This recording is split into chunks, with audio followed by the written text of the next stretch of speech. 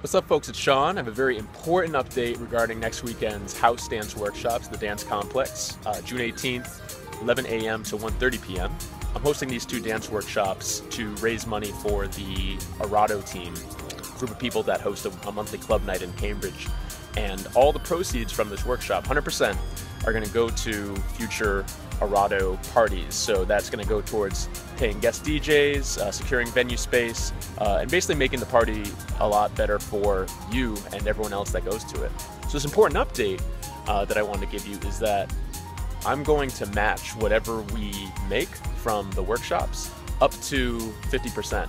So let's say a bunch of people go to the workshops, we raise $200, that'll go towards ERATO. I'm going to add an extra $100 out of my pocket into that, just to add a little extra support and to incentivize you to really make the workshops pop, really show a good turnout, good support for the scene.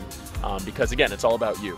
You know, like if you want to enhance the dance scene in Boston for any genre, any particular group, you have to participate, you have to experience it, and by doing so, you'll motivate other people to do the same.